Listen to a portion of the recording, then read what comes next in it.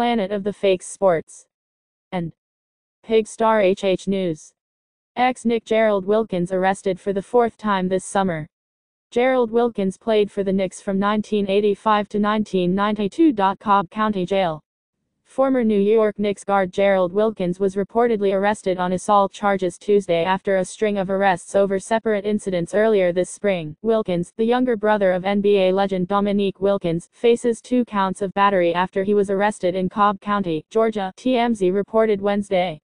The second-round pick has had numerous run-ins with the law lately and was cuffed 3 times in 10 days over late May and early June. Gerald Wilkins, playing for the Knicks circa 1992. Focus on Sports/Getty Images. Wilkins, 56, was previously arrested and charged with simple battery, theft and aggravated assault after he allegedly threw an object at a co-worker at his job and ran after the person with a screwdriver on June 9, local media reported. He was also charged with simple assault after allegedly pushing a woman, after forcing his way into her home, on May 31. Further details on his Tuesday arrest were not immediately clear. The Knicks drafted Wilkins in 1985, where he played until 1992. Repost. Full link in the description. Like, follow, share, subscribe and comment, hit the bell.